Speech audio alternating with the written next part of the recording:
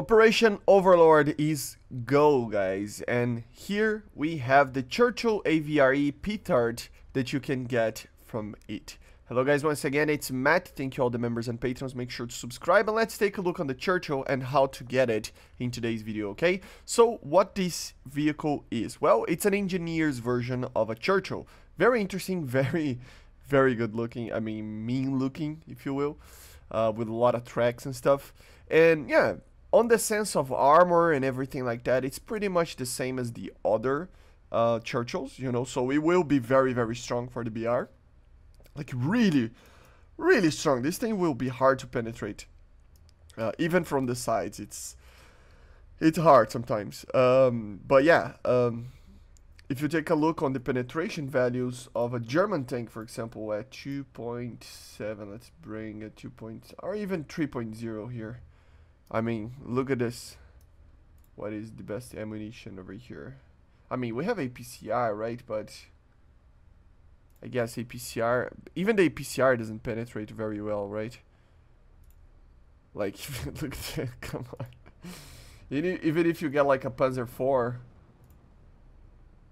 it still has places that it's impossible to penetrate, which is kind of funny. So yeah, this tank is very strong. So yeah guys, it will be interesting. And what about the ammunition? Because as I said, this is an engineering tank, so it has only basically a rocket, a demolition rocket that flies at an incredible 50 meters per second of speed. This is really slow, guys, really slow. Like, it's, my god, it's basically 180 kilometers per hour. I mean, my car can travel faster than this.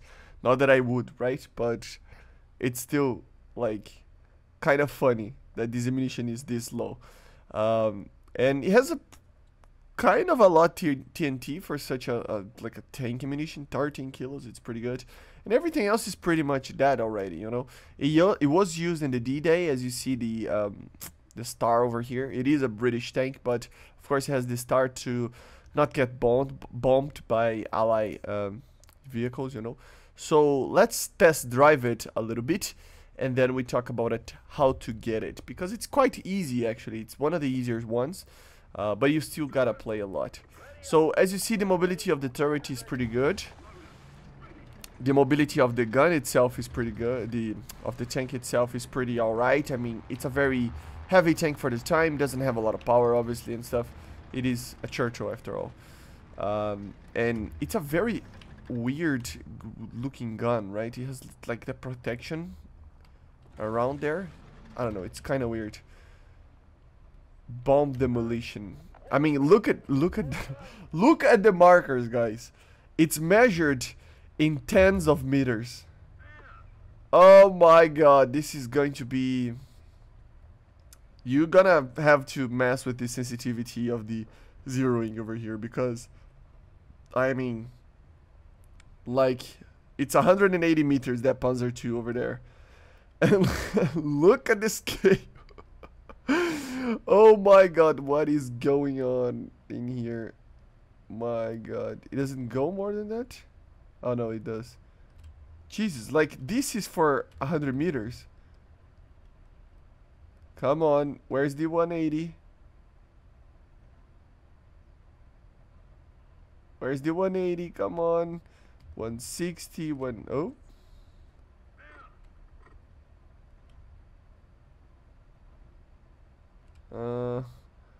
I don't know, it doesn't like go upwards more than this. It's like, I need to find a place where... This is going to be a very weird tank to use, and probably not like very easy as well. Let me do this to try to get more range on this thing. My god, look at this. I cannot go upwards more than that.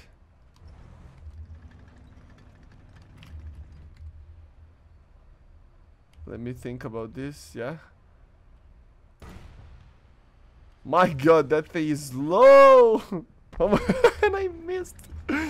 Oh my god, this is going to be Really difficult to use, guys, I gotta say. Let me get closer to those targets to see the amount of damage that they do. And the reload is pretty bad as well. So this is going to be a very hard tank to use, I gotta say. Like, let's see right here. How many meters is this?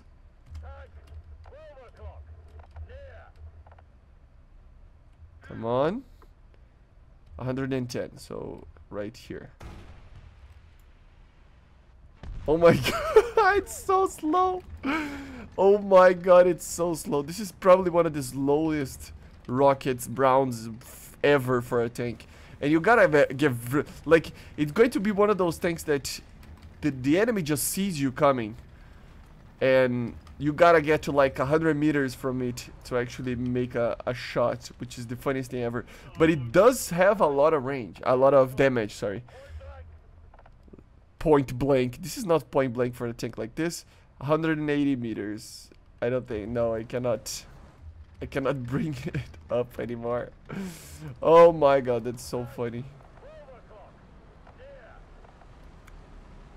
Let's see. 160. I think I can already. No, it's like I cannot, like, I have to get, if you are in a level position, the max range of this thing will be 130 meters basically. That's the funniest thing ever, man. What is this thing? Jesus Christ, look at the range that I am, and this thing doesn't have the range for it. I mean 90 meters. Yeah, I can do it. It's so slow, it feels like it's a slow motion. But it does, like I said, it does a lot of damage. It does a lot of damage. That's so funny. Panzer. Let's see the range. 250.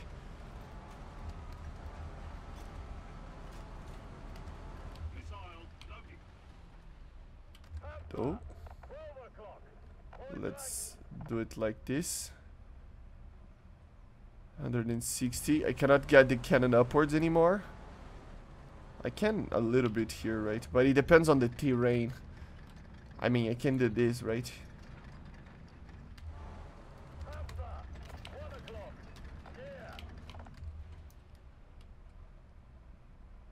$130. Ooh, oh, Jesus Christ! It is really good, but you gotta get really close to the target. That's that's the funniest thing ever. If you can get a very good position that you can just have something to put the nose of the tank upwards, it will actually do pretty well. Let's see if we can actually kill a Tiger 2 over here. Point blank. It's so funny that he's saying point blank.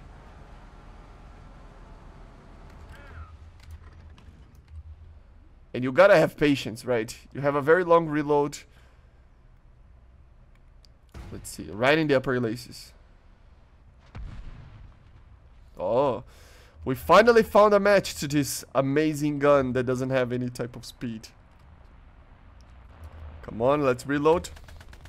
You do have a coaxial gun over here.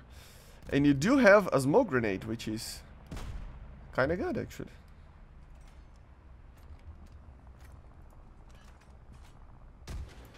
It's so slow, my god. Oh, he got the Tiger 2. So, again, this gun can kill everything. The only downside of it is that it doesn't have any range. Because you cannot get the cannon to go upwards too much. So, yeah, that might be the biggest problem that something like this would have. You need to get really close to the target. Like, really close.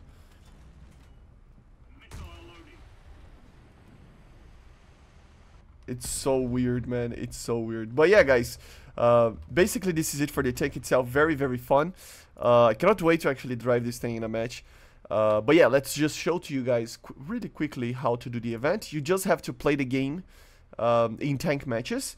Once you get mission score points inside the game, you will basically get this thing. So mission score, as you see, you need to get 35,000 mission score inside ground battles. But of course there are multipliers that help you. So if you get 1,000 points in ground RB, it will be 1330. If it's in simulator, 1800, and if it's in ground, it's 930 points. So to add it up here, so the higher the mode, the better, and the higher the rank as well.